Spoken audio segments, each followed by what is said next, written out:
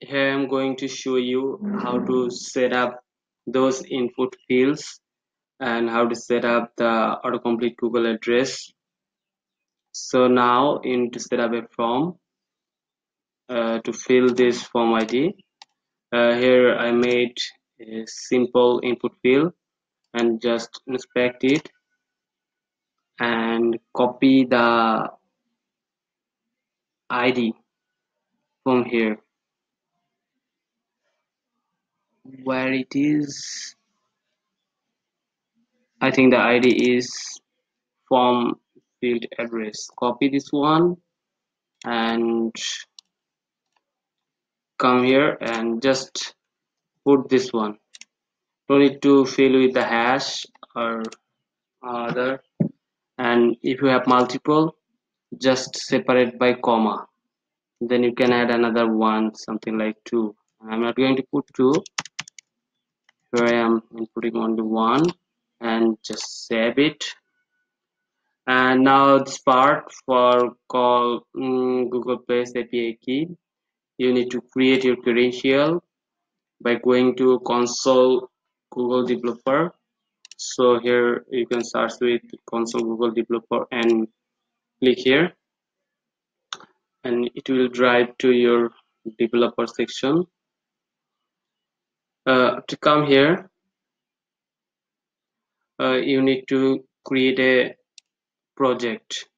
I made already this project, but I'm going to create a new one, and I'm naming it my Google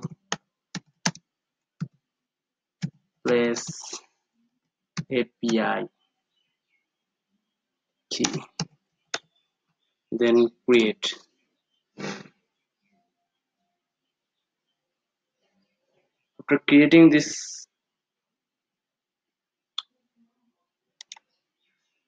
After creating this, you need to select your project by clicking here and go to the library, and here you can search. You can see the place,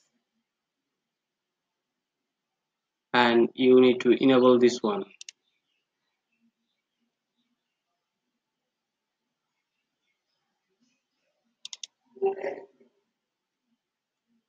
Uh, Here you can see your credential.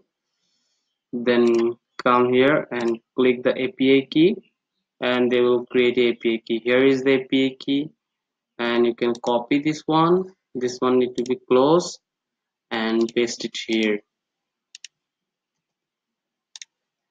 Then again go to the console and select your project here and go to the library and just open this one and enable the map JavaScript API.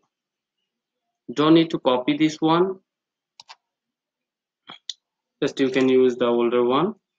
I think this is the same one, yeah, and save it. Now you can reload the form, and I think it is going to work perfectly. So have a good day.